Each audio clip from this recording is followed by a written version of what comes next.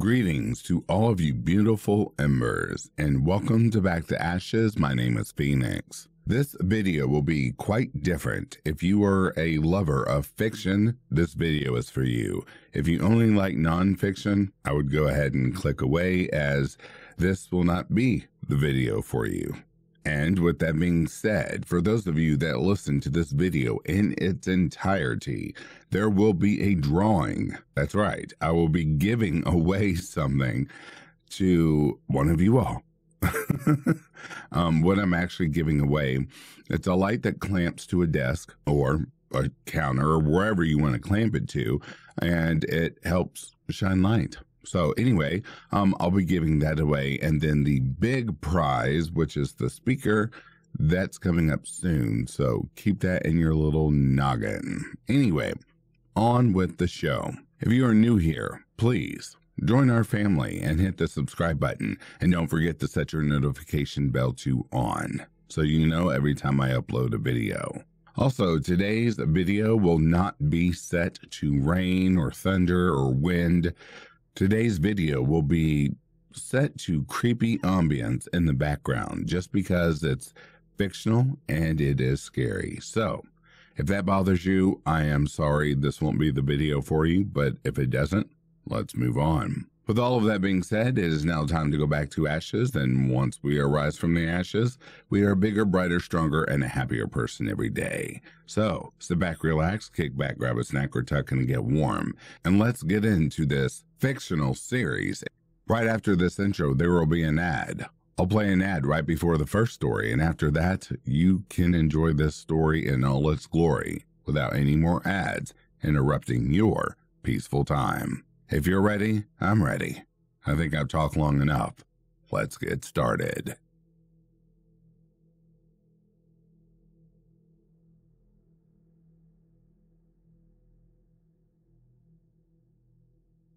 A killer gave us a list of instructions we have to follow, or more will die.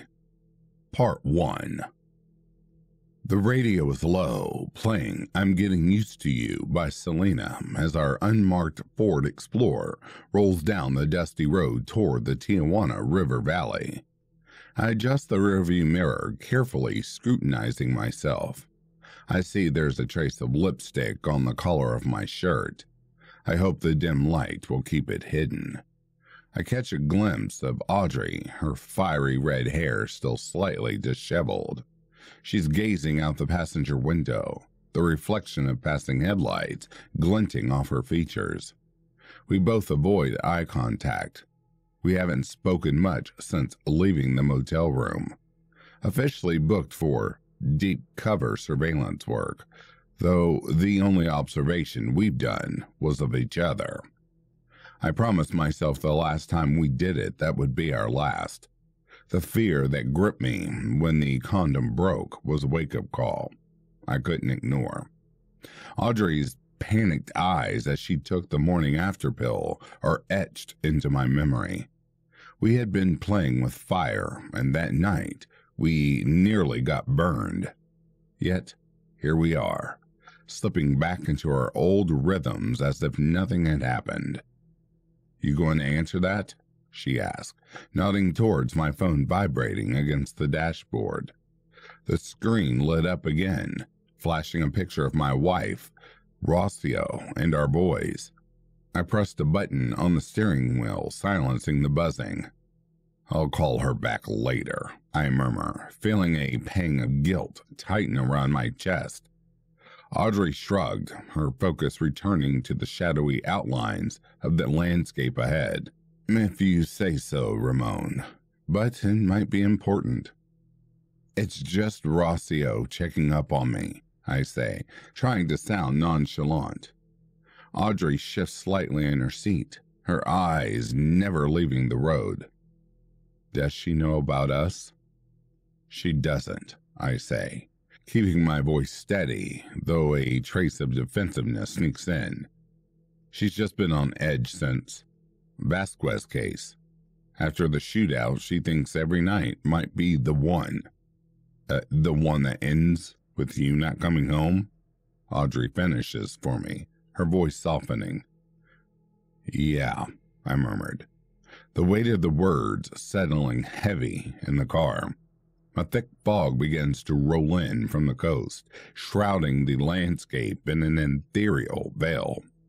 The light heads of the Explorer cut through the haze, revealing only brief glimpses of the road ahead. As we approach the outpost, the sight before us is eerie. Silhouettes of Border Patrol agents, their form hazy and indistinct through the fog. They look less like people and more like ghostly centennials keeping watch over the edge of the world. Border fence stretched out into the Pacific Ocean, its metal bars disappearing into the misty waters, giving the entire scene a surreal, almost dreamlike quality. "Ready?" I ask, my voice a bit rougher than I intended. "Yeah, let's do this," she replies, her voice all business now. She glances at me, her expression unreadable, for a second before she turns away, focusing on the gathering shadows stretching before us. We step out into the chilling air, the ground beneath our feet soft with recent rain, and make our way toward the group of border agents. They look relieved to see us, understandable considering the circumstances. One of the agents steps forward, his face partially obscured by the brim of his hat and the fog. "Detective Ramon Castillo, San Diego Sheriff's Department," I announce, flashing my badge. "This is my partner, Detective Audrey Dawson." The agent nods, extending a hand, rough and calloused. "Watch Commander Rick Martinez, U.S. Border Patrol. Thanks for coming down here on such a short notice. We've got a mess on our hands." "What's going on, Commander?" I ask, trying to keep my tone even. Martinez's eyes shift through the portable command post set up a few yards away. "It's best if you see it for yourselves." The command post is a hive of activity.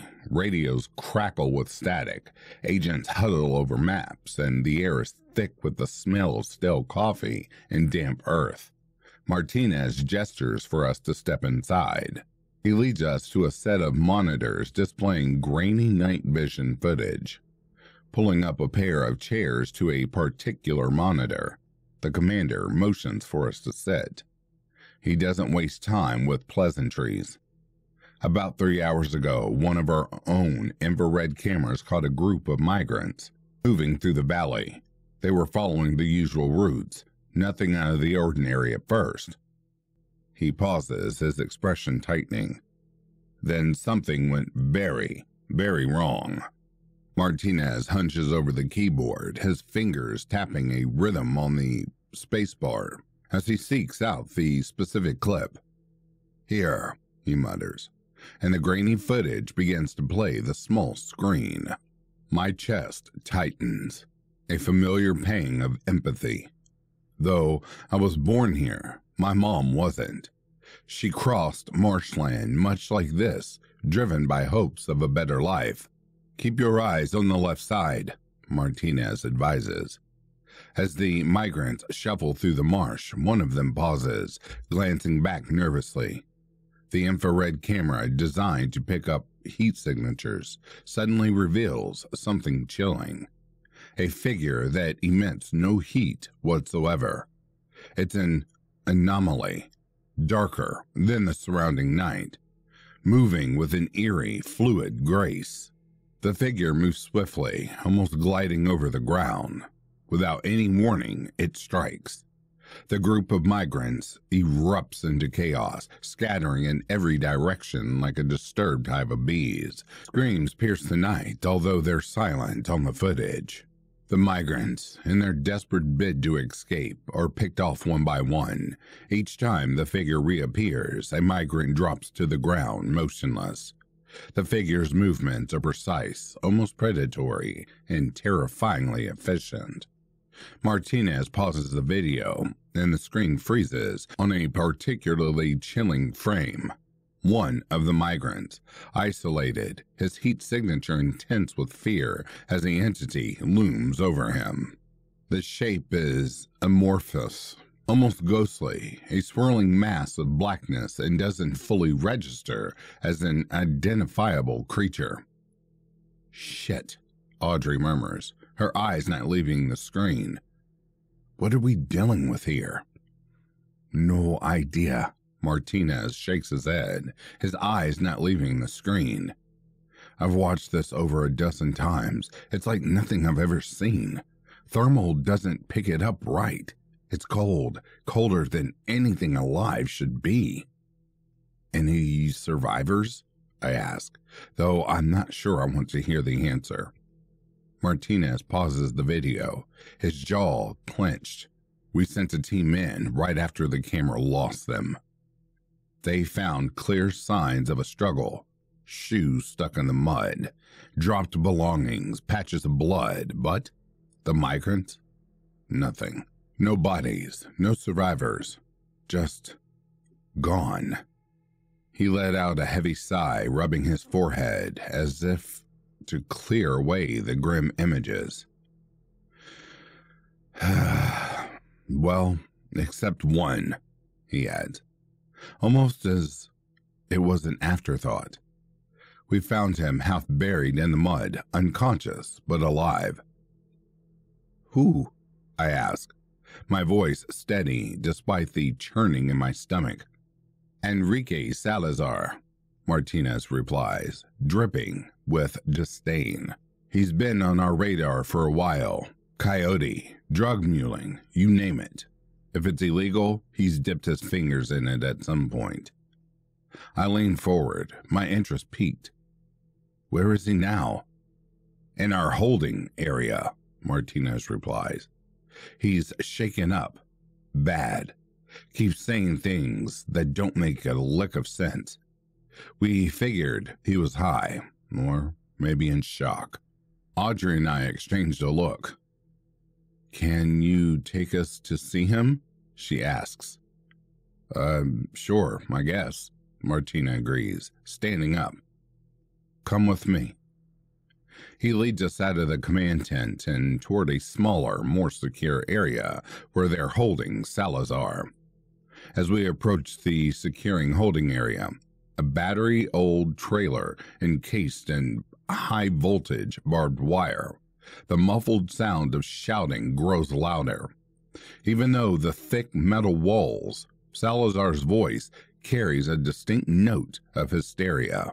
Mátale de los silencios, reina del destino, a tus pies despito, mi temor más genuino. That translates to Mother of Silences, Queen of Destiny, at your feet I lay my most genuine fear. His words echoed in the night. He's been at it for hours, Martinez grumbles. As we draw closer, a young agent steps away from the trailer, his face lined with exhaustion. He straightens up as he spots Martinez, casting a wary glance at us as we approach. Agent Ortega here. Martinez introduces him with a nod. He found Mr. Salazar half buried in muck and babbling nonsense. Ortega nods in acknowledgement, his eyes flicking towards the noisy trailer. Whatever he's seen, it's got him scared shitless. Nothing he says makes any sense. We pause at the door, the metallic clang of the trailer echoing slightly in the still night air. Ortega unlocks the door, pushing it open with a creak. The inside of the trailer is dimly lit, the only light coming from a harsh fluorescent bulb that flickers intermittently. Salazar is cuffed to a bench at the end of the trailer. His clothes muddy and disheveled, his eyes are wide, darting around him in panic, and as the door opens, he recoils as if expecting an attack. The network of tattoos scrawled up his arms and neck stands out, the intricate designs unmistakable in the dim light. The most prominent among them is the black cobra that marks him as a member of the infamous Tijuana drug cartel. Martinez, unfazed by the man's disheveled state, addressed him with a firm tone. "Hey, Salazar, there are detectives here to talk to you." Salazar didn't seem to register our presence at first. his gaze fixed on something only he can see. After a moment, he slowly turns his head towards us, his eyes narrowing as he tries to focus. Dulce Angel de Muerte, escucha mi plegaria, which translates to, Sweet Angel of Death, hear my prayer, he mutters to himself. Martinez shrugs, standing back as Audrey and I move closer to Salazar. The stench of mud and sweat is palpable as we approach the cuffed man. He's still mumbling under his breath, his voice a mix of panic and delirium. I step forward, keeping my voice even. Mr. Salazar, I'm Detective Castillo, and this is my partner, Detective Dawson. We need to understand what happened. Can you tell us what you saw? Salazar's eyes flit between Audrey and me, his breathing erratic. It was the devil, essay, he begins, his voice dropping to a whisper as if the very memory scared him. A shadow that ate light, man. It moved through them like smoke through a chain-link fence. Audrey leans in, her voice soft but insistent. Enrique, we need you to focus. What did you see out there? Was it a person? An animal? Salazar shakes his head vigorously, his face contorted with fear as he glances around the cramped trailer, as if expecting the walls to close in on him. No, it wasn't a person. It wasn't an animal. It was wrong. Todo mal, he stammers, the words tumbling out in a frantic rush. It had... He pauses, his eyes widening. Una cara rota. A broken face? Audrey asks, kneeling down to his level. Yeah, like it was shattered. Cracked all over, but still moving, breathing, watching. His hands tremble as he makes a motion in the air, mimicking something frightening apart. It looked at me, man, and I felt it in my soul. Can you describe how it moved or what it did to the others? I ask, trying to guide him back to specifics. It moved like fog, like mist, Salazar continues, his voice dropping to almost a whisper. It didn't walk. It floated, man, and whatever it passed, people screamed, fell down, didn't get up. I ran so fast. His voice breaks and he looks down, the haunted expression etched deep into his face. Look, detectives, with all due respect, I don't buy this supernatural mumble-jumble. Martinez speaks up, his voice a low rumble. It's more like cartel activity. The Sinaloa cartels, they've been known to take migrants hostage, use them for smuggling or worse. And him? He's been neck-deep in that world. Shithead is just playing us. Audrey's expression remains impassive, but her green eyes are sharp, taking in every detail. So you think the cartel is dressing up their actions with, what? Legends? Superstitions? It's not the first time, Martez admits with a shrug. Fear is a powerful tool. Make people afraid of ghosts or curses, and they won't look too close at what's really happening. Commander, can you give us a moment alone with the suspect? I ask, my voice calm but authoritative. Martinez catches the hint, his eyebrows lifting slightly. Right. I'll give you some space. He makes a show of checking his watch. I need to check in with a command post anyway. Holler if you need anything. As he steps out, the metal door clangs shut behind him. The trailer feels even more confined. I lock eyes with Audrey, and without a word, we both understand the gravity of the situation. Desperate times calls for desperate measures. We need to pry information from Salazar quickly. Salazar's eyes widen in fear as I grip him by the shoulders and slam him against the wall. His face hits the metal with a dull thud, and a trickle of blood seeps from his nose, staining his dirt-caked shirt. His gasps, the panic palpable. I lean in, my voice cold and calculating. Mira pendejo, what do you think would happen if we shipped you to RJD and locked your ass in a cell full of sonolas? Detective Costello here, Audrey gestures to me, was undercover with the Sonola cartel for over a year. He's seen things that would turn your blood cold.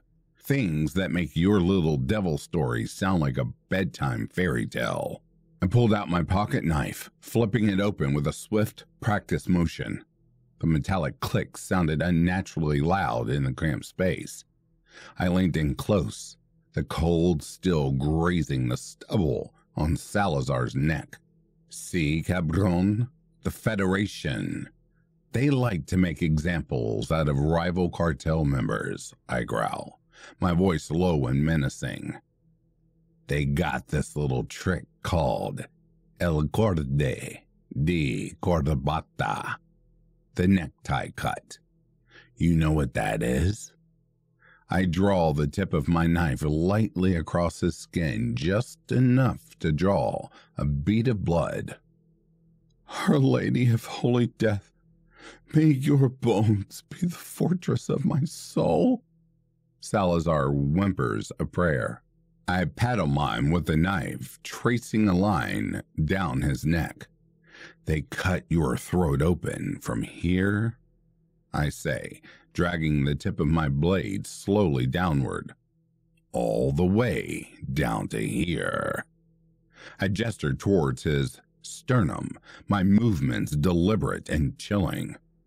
Oh, and then, I add, my voice cold and matter-of-fact, they pull your tongue out and through the slit, you'll feel it tearing through your flesh, the taste of your own blood choking you as you struggle to breathe.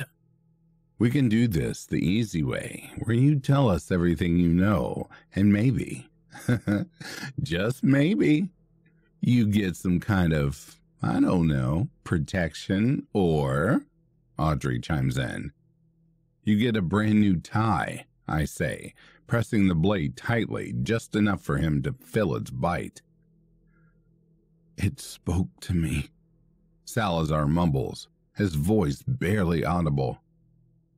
Not with words, but it's like it whispered directly into my mind. It said, follow the trail of the falling stars to the sleeping child.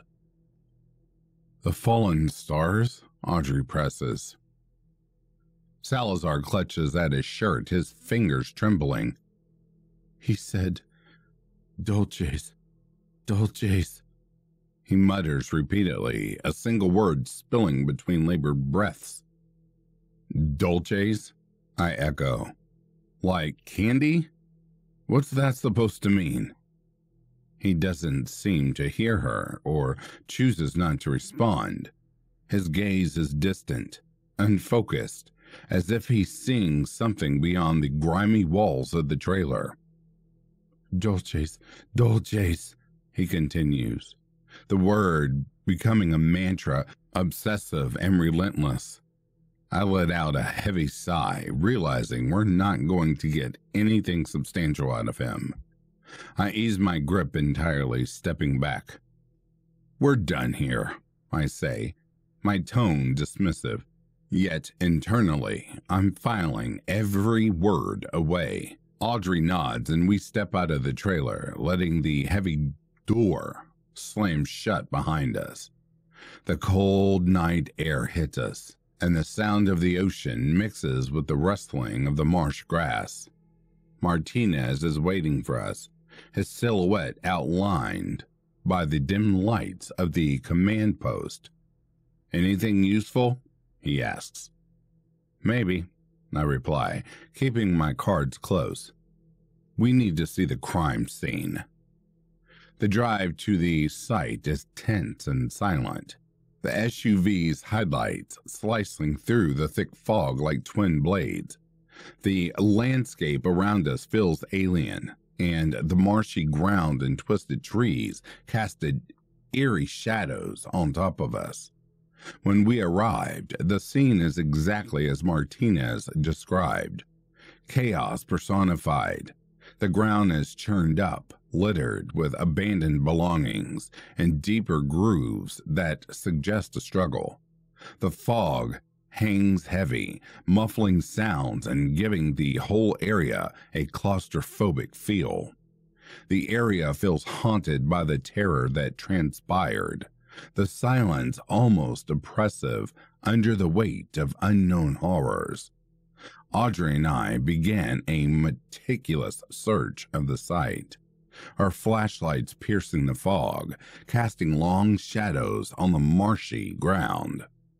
Every rustle in the underbrush has us tense, half expecting whatever caused the chaos to reappear. I started from where the video last showed the migrants, moving slowly, searching for any clues that might have been overlooked in the initial panic. Audrey takes the western flank, her steps deliberate, eyes scanning the mud for tracks and signs of disturbance. It's clear this was the epicenter of the panic. Shoes, children's, women's, a single man's boot, are half buried in the mud. Picked up a small, worn-out teddy bear, its eye missing, and wonder about the child who held it last. The personal items are scattered, as if their owners dropped them and everything in a desperate bid to flee from whatever horror pursued them. "Anything?" I called after. A few minutes, my voice low, wary of disturbing the dense fog that seems to swallow sound. "Nothing yet," she replies, her tone just as tense. We keep searching, the sense of urgency mounting as the minutes stretch into an hour. I pause when I catch a glint of something metallic among the dense reeds. A flash of silver that doesn't belong in the muck. Crouching down, I brush aside the wet vegetation and find a small silver locket. The clasp is delicate, caked with mud, but still functional. I pop it open, revealing the photograph of a young girl, no more than 13 or 14. Her smile frozen in time within the confines of the locket. Scanning the ground, I notice more metallic objects scattered about. A keychain, a pair of battered dog tags, a twisted fork, a small brass bell, a couple translated tarnished coins, and a metal whistle, all lying within a few feet of each other. It's as if they had been deliberately placed to draw the eye, the gleaming metal stark against the dark earth. "Hey Dawson, look at this," I call over my shoulder. She's not far, her silhouette ghostly in the fog. She jogs over, her boots sucking at the mud with each step. Audrey kneels beside me, her flashlight sweeping over the scene. "Look at how they're laid out," she murmurs, tracing the air with her finger. The items seem to form a pattern, each one pointing to the next, culminating in a rough shape. "It's the Big Dipper," she whispers, a tone of disbelief in her voice. "See? The handle here and the bowl there." I look again, squinting through the fog and the dim light of her flashlights, and it clicks. She's right. The arrangement of the items, a seemingly random assortment of personal belongings in a deliberate depiction of the constellation. My mind races back to Salazar's frenzied babbling about the trail of the falling stars to the sleeping child. It couldn't be a coincidence. "I remember learning about the Big Dipper in the Girl Scouts," Audrey murmured. We used to find Polaris, the North Star. It was like a game back then, using the stars to find our way back to camp." Her voice trailed off. With a renewed sense of purpose, she starts tracing the items, making up the makeshift constellation laid out in the marshy ground. The fork and the dog tags are pointer stars. Catching on to her intent, I follow her hand as she draws an imaginary line from the pointer through the fog, trying to pinpoint where the North Star should be in our earthly recreation. I signal the others with a sharp whistle, the sound cutting through the damp air like a knife. Martinez and other agents coverage on our position. Their silhouettes loomed out of the fog, each one appearing as if materialized from the mist itself. "Form up," I command in a low voice, not wanting to disrupt the eerie silence more than necessary. "We got a lead." "Might be walking into a trap, though," Martinez warns, drawing his sidearm. We form a tight formation, moving with our weapons drawn, our senses heightened. Audrey's beside me, her P.320 at the ready, her eyes darting through the mist. Martinez flanks us, his Glock aimed low, his breathing controlled but audible in the eerie silence. The rest of his team fan out behind us, forming a loose perimeter. The fog thickens as we proceed, each step forward feeling like a descent into another, less tangible world. Visibility shrinks to mere feet. The world beyond our tightly formed group blurs into indistinct shapes and muffled sounds. The air grows colder, clinging to my skin with damp fingers. Suddenly, a putrid smell slices through the moist air. It's a stench that clings to the inside of your throat, acrid and unmistakable. Audrey wrinkles her nose, her expression one of disgust mixed with alarm. "Ugh, that smell," she murmurs, her voice barely a whisper over the soft murmur of the fog. "Burning flesh," I nodded, swallowing hard against the bile rising in my throat. The smell brings back unwelcome memories of other darker places. The smell intensifies, the burning scent so overpowering now that our eyes begin to water. We push forward, through every instinct screaming at us to turn back. Martinez looks up, a hand signaling us to stop. We freeze. The only sounds are our own heavy breathing and the distant, faint lapping of waves against the shore. He points to a barely visible light ahead, not strong but enough to pierce through the fog slightly. "There," he hisses under his breath. The ground underfoot becomes firmer, the marsh giving way to dry, cracked earth that crunches beneath our boots. The sickly, sweet stench of burning flesh intensifies. I'm the first to see her. A small figure propped up against an old, gnarled tree. Her position is unnatural, arranged meticulously. As we draw closer, the horrific details come into sharp focus. It's a child, a young girl. Her face is painted to resemble a skull, stark white with hollow black eyes around, sunken eyes, and dark, exaggerated lines stretching down her cheeks, mimicking the visage of Santa Moretti, the Mexican folk saint of death. Her small form is dressed in tattered robes which fluttered slightly with the breeze.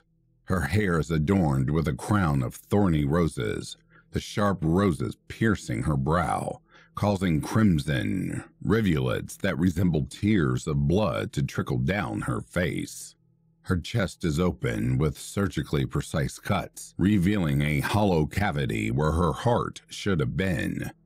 Inside, a small flame burns, the fire somehow contained, only charring the flesh around the edges of the wound, casting eerie shadows on her pale skin.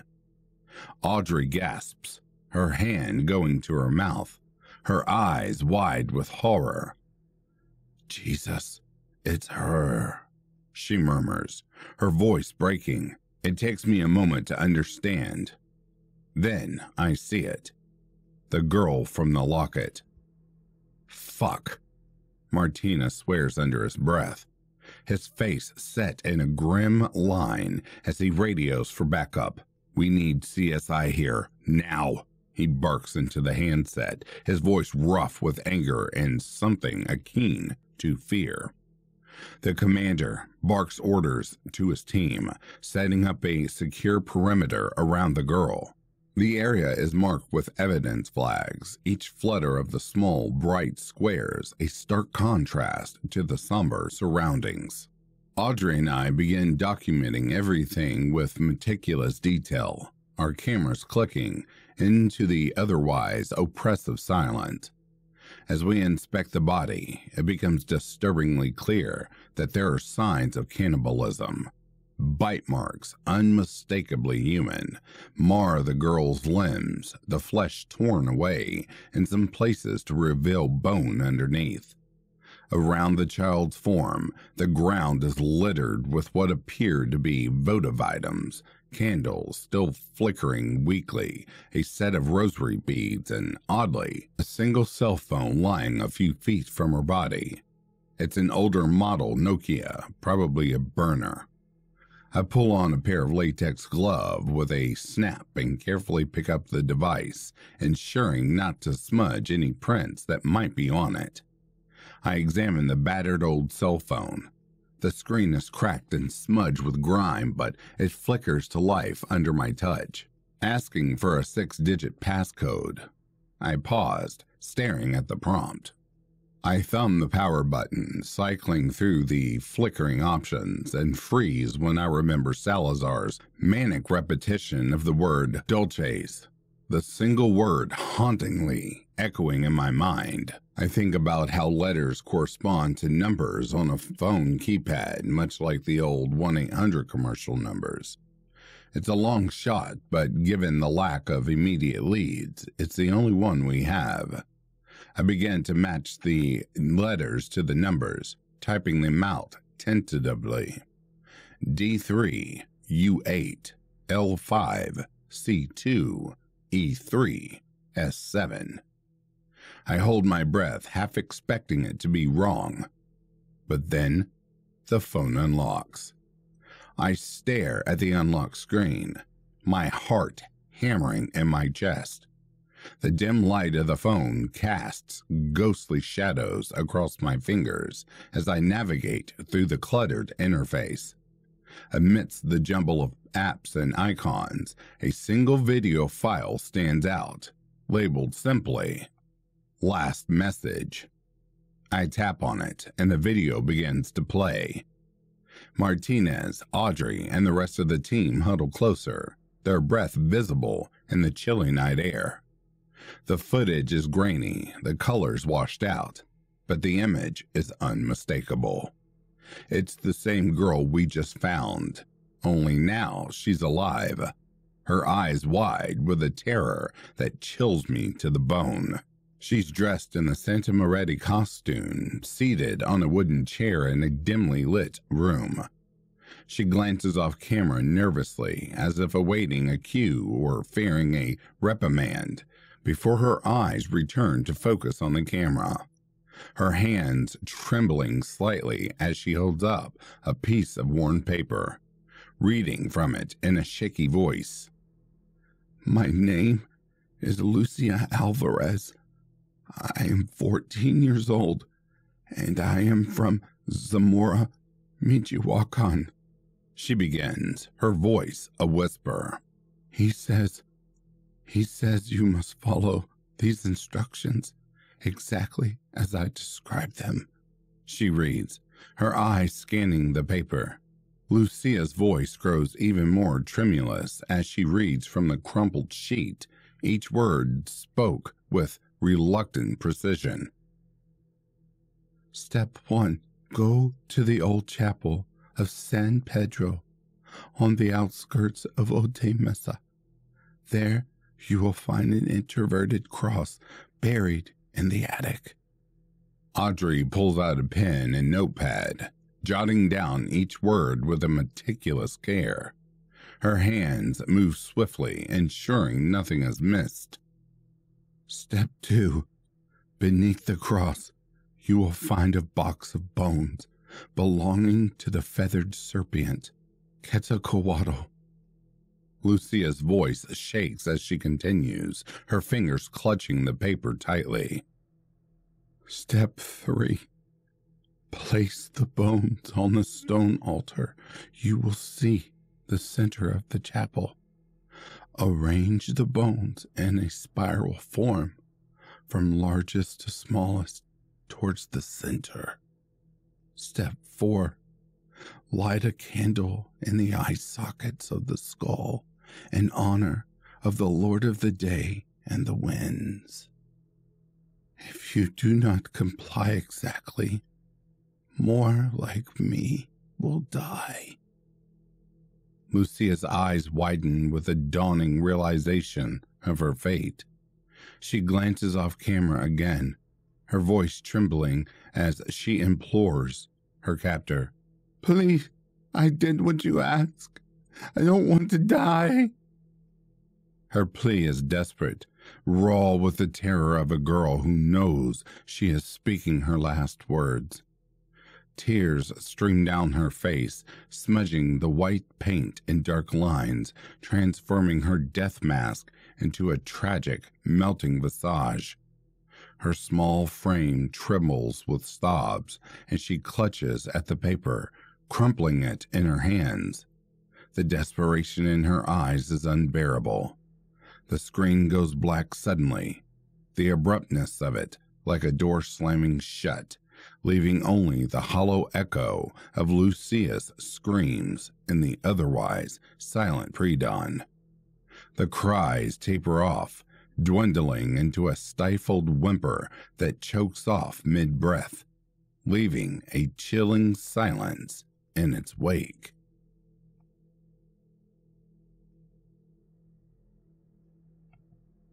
Part 2. As the sun begins to rise, casting an eerie glow through the dense fog, the crime scene becomes a flurry of activity. CSI teams in white suits swarm the area, their movements meticulous as they comb through the marsh, documenting and collecting every scrap of evidence with clinical precision. Audrey and I watch them from a distance, our hands stuffed into our pockets of our jackets as a shield against the morning chill. Their careful movements unearth more than just the sad remnants of hurried flight. With each brush and marker set down, the layers of the night's horrors peel back, revealing deeper, darker secrets etched into the earth and the trees around us. One of the forensic technicians, a young woman with sharp eyes and a steady hand, calls us over. Hey detectives, you need to see this. We make our way over, our boots sinking slightly into the softened earth. The technician points to a set of tracks leading away from the crime scene. They're unlike any shoe or animal print. These are deep, oddly shaped grooves that seem to twist unnaturally, almost as if the creature that made them was skimming rather than walking on the marshy surface. Could be some sort of dragging, Martinez suggested, but his tone lacks conviction. I crouch down for a closer look. The tracks are irregular, spaced erratically, as if whatever made them was staggering or not entirely of this world. Each print had a sharp, almost claw-like feature at the end, suggesting whatever made them was either fully animal nor human. They led towards the dense underbrush, then disappear as if the marker had suddenly taken flight or simply vanished. Has this been cast yet? I ask, keeping my voice low. The tech nods. Yeah, we've got casts and photos, but there's something else. She leads me to the tree where we found the girl. At first glance, it looks like any other part of this morbid tableau, but then she hands me a flashlight. "Shine it here," he instructs. The beam catches onto something etched deeply into the bark. Carved symbols, crude yet deliberate, spiral up the trunk. Each symbol, jagged and deep, depicts scenes that are disturbingly ritualistic in nature. Human figures in various poses of submission and agony, their limbs splayed outwards as if in offering. The central figure in the tableau is a towering skeletal figure, its skin peeled back to reveal muscle and bone. "The flayed god," I whisper, recognition dawning as the details of the carvings become clearer. "We're dealing with a cult," Audrey concludes, her voice steady despite the gruesome realization. After the initial shock of the gruesome crime scene, Audrey and I retreat back to the command tent to pore over the video of Lucia Alvarez. The setup is makeshift, a couple of laptops and monitors propped on a folding table, the humming of generators outside barely drowning out the eerie silence of the marshland. "Let's run through this again," Audrey says, clicking on the video file labeled Ultimo Mensaje. The grainy footage flickers to life, Lucia's haunted face filling the screen. As the video plays, I focus on the background, looking for any detail that might tell us where it was taken. The room is dim, but there are shadows that suggest depth and the presence of objects just out of the camera's view. Audrey jots down notes as we watch, pausing the video at key moments to scrutinize the surroundings. "There," I point out, pausing the video. In the corner of the room, barely visible, is a poster with distinctive markings, perhaps the local band or a political advertisement. That poster might help us pinpoint the location. Audrey nods, zooming in on the image. We examine the poster, the resolution grainy, but just clear enough to make out the first letter of a word and the first letter of the second. New H, the visible text reads, followed by a partially obscured logo that could be a sun or a gear, the edges blurred and indistinct. "We need to enhance this, see if we can pull out more details," Audrey suggests, already on her phone, contacting the tech team for image enhancement. My mind is racing. I recognize that logo from somewhere, something I came across in a report, or a briefing note, perhaps. Let's dig into this later, see if we can pull up anything on local businesses or landmarks with that name. As the low hum of the generator filled the air, Audrey leaned back in her chair, a frown creasing her brow. "This lord of the underworld, who do you think that refers to? It's all a bit dramatic, like something out of a horror movie." I rub my chin, pondering. It sounds like something Aztec or Mayan. Maybe? My knowledge isn't exactly comprehensive, just bits and pieces of stories my mom used to tell me. Gods and spirits all interwoven with lessons and warnings. None of that stuff particularly interested me. Pulling out my phone, I type in Lord of the Underworld, along with some key words from our current case: ritual, cult, Aztec. The search churns through data, and within seconds, links to various articles and mythological databases pop up. One entry catches my eye: a piece on Mictlantecutli, the Aztec god of death in the underworld. I go to images and see the god depicted as a skeletal figure, surrounded by motifs of decay and regeneration. I show the phone to Audrey, who leans over for a better look. "That's our perp, huh?" "Mictlantecutli," I muse, struggling to pronounce the word itself. I scroll through more entries, but none provide a clear motive or reasoning behind such gruesome displays. It's like trying to read a book where half the pages are ripped out.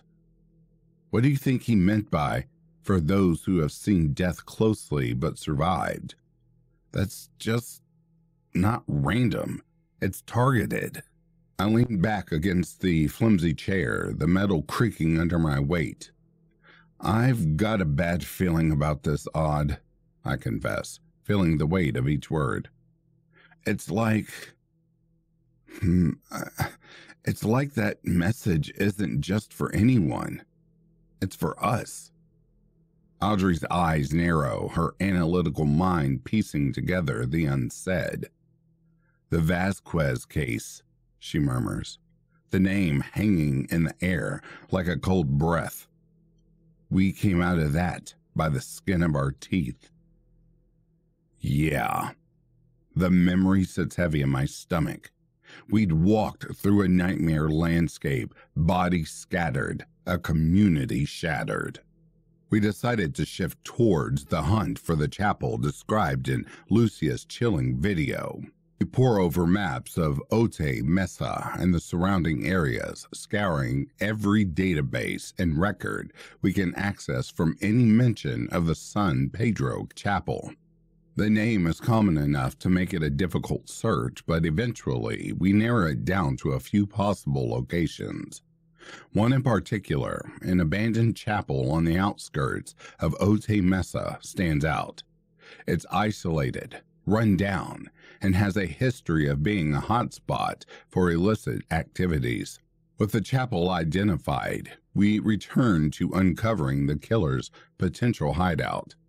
The forensic evidence collected at the crime scene proves invaluable. The peculiar claw-like tracks leading away from the scene area of particular interest. Upon closer examination, the forensic team uncovers soil discrepancies in the samples taken near the tracks. The analysis from the forensics team reveals tracks of minerals not typically found in the marshy outskirts of Otay Mesa. Instead, these minerals match those found in the more arid, rocky terrains to the north. Utilizing geological maps, we pinpoint several potential areas where this soil composition could have originated. It's a tedious process, cross-referencing environmental data with recent satellite imagery to narrow down the locations.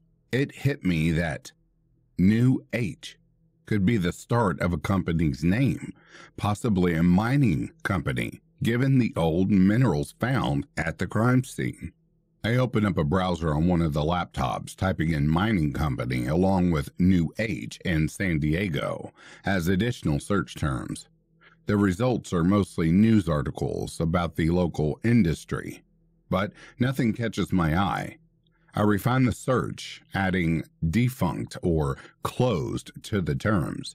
After several attempts in refining keywords, a hit. An old article about a now defunct mining company catches my attention. New Horizon Quarries. Look at this, I call over to Audrey, pointing at the screen. The article is from a local paper dated back several years, discussing the closure of New Horizon Quarries due to a series of legal and environmental issues. It mentions the company's last known operating location, a quarry on the northern edge of San Diego County, not too far from our current location. This can't be a coincidence. The unique mineral traces, the location, and now our potential link to a quarry. It all starts to form a disturbing picture. We decide it's worth a shot to check out this quarry. As Audrey and I huddled in the dim light of the command tent, the weight of what we'd discovered presses down on us. We're at a crucial juncture, and each decision a potential misstep in a dance with an unknown and deadly partner. Okay, let's think this through, I start, tapping a pen against the notepad filled with details from the night. We can't just follow these instructions blindly. It's obviously a trap or at least a diversion. Audrey nods, her face set in a determined grimace. Right, but we've got to engage somehow. Keep him thinking we're playing his game while we work our angle. We need to track this guy down before anyone else ends up like Lucia. The strategy is clear. Engage, but not on our terms. I sketched out a rough plan on a scrap of paper. We map out a risky two-pronged approach. Audrey and I, along with a few trusted members from Martinez's team, will head to the chapel as per the instructions in Lucia's video. We'll make a show of following the steps, careful to keep our actions visible enough to suggest compliance without actually fulfilling the ritual's darker requirements. Meanwhile, another team equipped with the best equipment and surveillance gear we have will scout out the quarry, hoping to catch the killer or whomever is orchestrating these events off guard. As the plan solidifies, I pull out my cell, dialing the number of our superior, Captain Barriott. The line clicks, his gruff voice, perpetually tinged with a rasp of too many years on the job, crackles through the speaker. Costello, what's the situation? Barrett's voice is all business, the underlining concern barely noticeable beneath the surface. I lean against the cold metal of our makeshift command center, watching the early morning mist roll over the marshlands. Captain, we've got a lead on the murder. We think the perpetrator might be holed up in an abandoned quarry to the north of here. There's a pause, heavy with the weight of every bad outcome that could unfold from this conversation. You think or you know? Barrett's tone sharpens, slicing through the fog of uncertainties. We're nearly certain, sir, I say, walking him through the evidence in our plan. Barrett exhales heavily over the line, a low sound that carries all the weight of his experience and the ghosts of cases gone wrong. All right, Costello, but I'm holding you to it. You can't have another Alvarez mess on our hands. You get in, assess the situation, and get out. No heroics, understand? Understood, sir, I assured him, feeling the gravity of his words. We'll handle it by the book. He grunts, a non-committal sound that's as close to an agreement as I'm likely to get from him. Keep me updated every step of the way. And Costello? Yes, sir. Be careful. This sounds like you're walking into a den of snakes with a stick. Make sure it's a big stick. The line goes dead, leaving a small echo of static that fades into the stillness of the morning. We spend the early part of the afternoon gearing up, poring over maps and checking our equipment twice. Audrey and I, along with a couple of other seasoned officers from Martinez's team, loading up our SUVs with everything we might need. Night vision goggles, body armor, and more firepower than I'd like to think necessary. As the late afternoon sun lifts the dense fog just enough to lend an eerie glow to the surroundings, our convoy heads out. Audrey and I are in the lead, SUV, the mood tense but focused.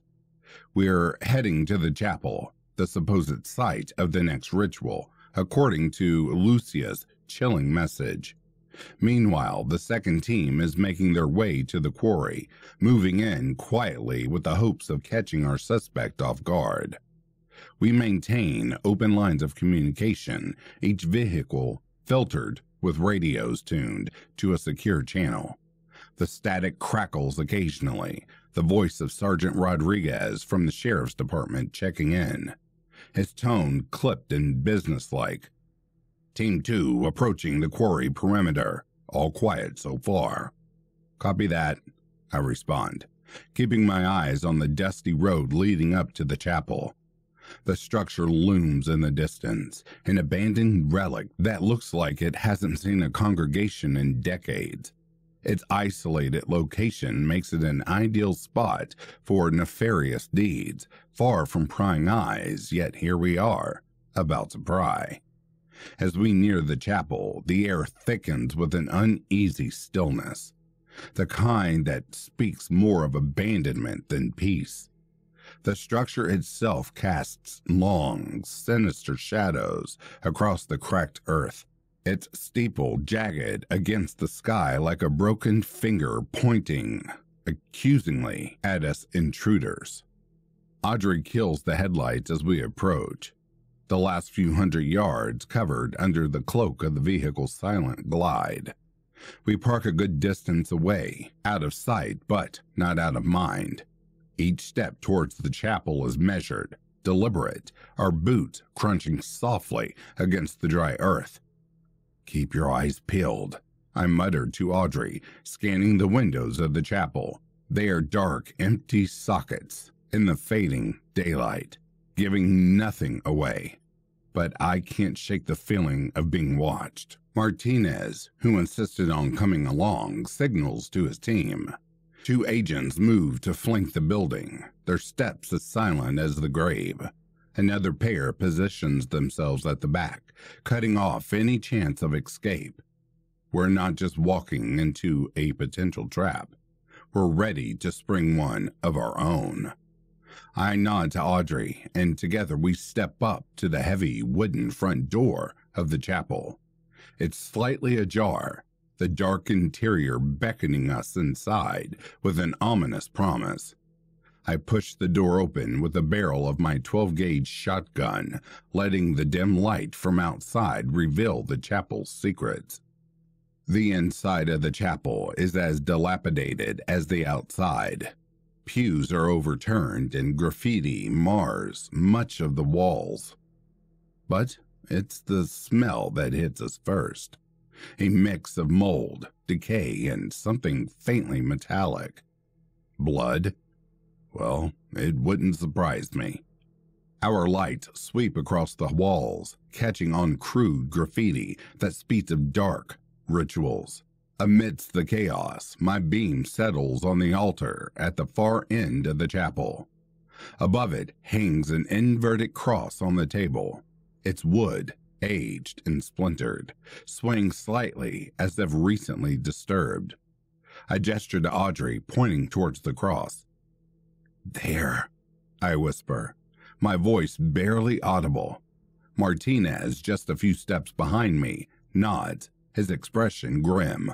With a nod, I crouch down, pushing aside a pile of debris to reveal a small rectangular area that's been disturbed recently. The dirt is looser here, contrasting with the compacted filth around it. I use my hands, the cool soil sifting through my fingers until they met the hard edges of something solid. "I found something," I announce, my voice low and steady despite the pounding in my chest. The others gather around as I pull at a large wooden box. It's old, the wood swollen from moisture, but it's what's inside that counts. I open the box slowly, hinges creaking quietly in the heavy silence of the chapel. Inside, a collection of bones lies in disarray. Femurs, ribs, vertebrae, even more chilling than the last. They are not uniform. Their sizes and shapes vary, suggesting they belong to different individuals. Each bone bears the scars of violence, with cuts, marks, and scrapes where flesh was once forcibly stripped.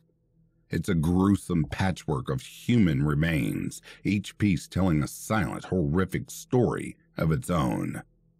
Audrey, her face pale under the beam of her flashlight, catalogs each piece on her camera with a clinical detachment necessary to keep the horror at bay. "We need to get those to the lab," she says, her voice steady. Each one of these could help us identify a victim, piece together this bastard's history. I start rearranging the bones into a spiral on the hardwood floor, more out of a forensic interest than any desire to play into the killer's narrative. Audrey watches closely, her camera clicking at intervals, capturing each phase of the arrangement. The pattern emerges slowly, a grim source of artistry in the way the larger bones curve outward, tapering to the smaller ones at the center. It's macabre and deeply unsettling, yet there's a method to this madness, a clue, perhaps. As I place the last bone, a small, oddly shaped skull at the center of the spiral, I feel a sense of dread pooling in my gut. The arrangement is too deliberate, each piece interlocking with the others in a way that suggests not just violence, but ritual. As I finish arranging the bones, the radio crackles to life, breaking the heavy silence in the chapel. Team 2 to Team 1, come in. Sergeant Rodriguez's voice is urgent, cutting through the static. I grab the radio, pressed the transmit button. This is Team 1. Go ahead, Sergeant. We've got something here, Rodriguez responds, his voice tense. You need to see this. Audrey scrambles to set up the live feed on her laptop. The screen flickers to life, showing grainy night vision images from the cameras mounted on the team's helmets. The footage is shaky, the camera angles shaky as each team member turns this way and that. The screen splits into multiple views, each one a chaotic snapshot of the quarry's rocky terrain. The harsh, white outlines of rocks and sparse vegetation jump out against the black background, but there's something else. Movement. Too fluid and quick to be human. My stomach churns as the camera of Rodriguez's helmet stabilizes for a moment, giving us a clear view. It's a cadaverous space carved into the side of the quarry, the walls rough and echoing the chaos outside. And there, mounted on the walls, are racks filled with human heads, their lifeless eyes staring out into the dark, empty space. The lower racks holding skulls long stripped of flesh, each one bleached white by time and exposure. By the top rack is a flesh set of horrors, heads of victims in various stages of decay, their features frozen in silent screams of agony. The sound that flood the live feed next are unlike any I've ever heard in years of service. A blood-curdling screech that pierces the air, followed by a flurry of panic shouts and the unmistakable staccato of gunfire. Audrey and I watch helplessly, the images on the screen of chaotic jumble as Rodriguez and his team struggle to respond. "Sergeant, talk to me," I barked into the radio, gripping the headset so tightly my knuckles turn white. There's a crackle of static. Then a strained voice comes through. It's got me. I can't. I can hear Rodriguez scream in agony, sort of sounds that tells you it's not just pain, but raw primal fear. Through the grainy night vision footage, glimpses of the assailant flash intermittently, a blur of movement too swift to be clearly seen. But then, the camera jerks as Rodriguez falls to the ground, the view tilting crazily before stabilizing skyward. In that one brief, haunting moment, we see it. A creature with a sharp, elongated beak and massive talons swooping down with the ferocity of a raptor. The chaos on the screen abruptly turns into a horrifying stillness. As the screams and gunfire died down, the camera attached to Rodriguez's helmet captures a terrifying close-up. His head is pinned to the rocky ground by razor-sharp talons, The creature's grip unyielding. Blood pools around his neck, stark against the pale white moonlight rocks. A voice breaks through, ethereal and chilling, coming from just off screen. The night vision field blurs for a moment, then refocuses, and though the figure speaking is invisible, the voice envelops us, clear and disturbingly calm. "You were warned," the voice says, its tone almost conversational but underlaid with a cold seriousness. "Instructions were given, not just to be heard, but to be followed, Detective Costello." Audrey and I exchanged a look, a mix of disbelief and terror as the killer called me out by name. "Who are you? How do you know my name?" I demand, my voice steady despite the uncertainty that grips me. "I am a herald of the fifth sun, a harbinger of rebirth and destruction. This world, this era, it's ending, and the new cycle must be initiated." The voice answers enigmatically.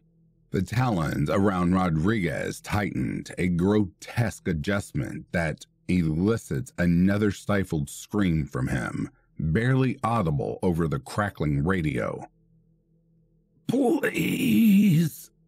His voice is a ragged whisper, a plea drawn out by the voice of the assailant. "Complete the ritual, Detective," the killer commands. "I won't ask again." Audrey grips my arm, her fingers tight. "Roman, we can't go along with this. It's madness." I nodded Audrey, my mind racing. "We need to buy time," I murmur, keeping my voice low as I scan the chapel. I grab a candle from the altar, the wax firm and cold in my grip. With a flick of my Zippo, the wick catches fire, casting a flickering, unsteady light that throws long shadows across the chapel's decrepit walls. I lower the candle into the eye socket of the skull, positioned at the center of the spiral of bones. The small flame seems absurdly delicate in the vast dark emptiness of the space. The light of the candle shivers as if it senses the weight of the darkness around it. The skull's hollow sockets stare back at us, the flame reflected like a tiny beacon in the depths of its eyeless gaze. "It's done," I say, my voice echoing slightly off the stone walls, more to convince myself that we're still in control than anything else. "Arise, Quetzalcoatl," the voice says, its tone laced with an edge that makes the hairs on the back of my neck stand up. With a sudden sickening pop, the killer's talons tighten around Rodriguez's head, crushing it with terrifying ease. Blood sprays across the rocky ground, spattering the camera lens and obscuring the footage. Before we can process the brutality that unfolded, a sound chills us to my core. The rattling of bones, not from the feed, but right behind us in the chapel. We whirl around, weapons raised, my heart pounding in my throat. The bones on the chapel floor tremble and clack against each other with a sound like distant thunder. As we watch, frozen in place, they begin to resemble themselves, each piece moving with unnatural precision. The larger bones form a base spiraling upwards, stacking into a tight serpentine coil that rises from the ground like some grotesque monument. The coil thickens, and then flesh begins to appear, manifesting out of the chill, damp air. It wraps around the bones like clay being molded by an unseen potter's hands. The flesh is pale and sick, glistening under the dim light as if it were wet. Muscles twitch and contract as they form, binding to the bones with sinewy snaps that echo in a hollow chapel. The creature's body elongates, stretching out into a serpentine form, while scales start to cover the newly formed flesh, shimmering down the dim light of our flashlights. The scales are an incandescent array of colors, shifting from green to a vibrant turquoise, each one catching the light like a gemstone. As the final touch, bright, needle-like feathers sprout along its spine, framing its form into a mockery of regal splendor. The creature's head forms last, with a jaw that splits distantly remnant of a snake's, capable of dislocating to swallow large prey. Yet its eyes, when they open, are undeniably human, deep and intelligent. Audrey lets out a strangled cry, covering her mouth with her hand as she turns away from the screen. I feel bile rise in my throat, the horror of the situation hitting me like a physical blow.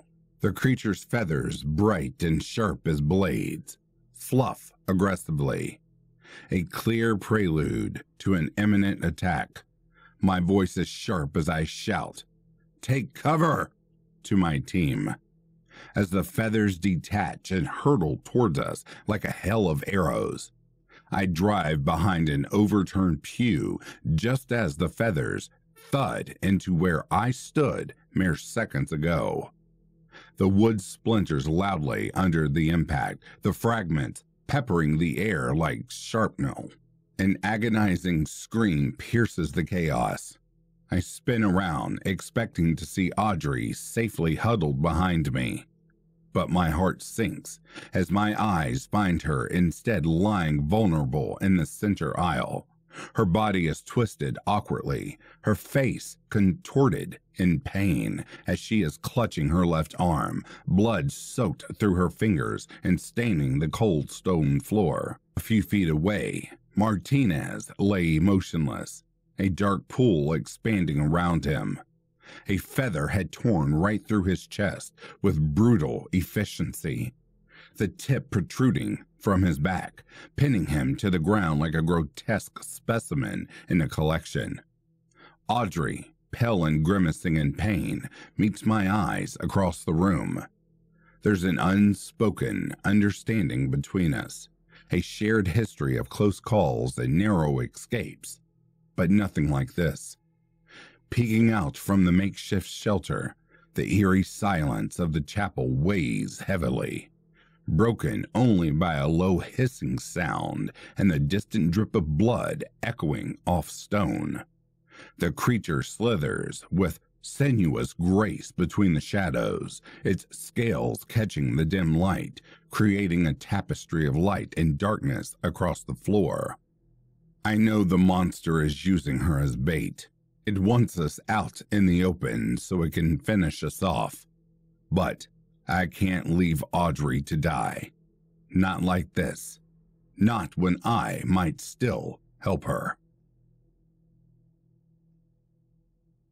And that, dear listeners, is the end of part 1 and part 2 of this amazing series. I hope you have enjoyed. If you are awake long enough to finish this, please leave a comment below letting me know if you would like to hear parts 3 through 6. And as I always like to say, in the meantime, please take care of yourselves. I'll be reading to you soon. Have yourself a good morning, a good afternoon, or a good evening. Peace, love, and light to you all.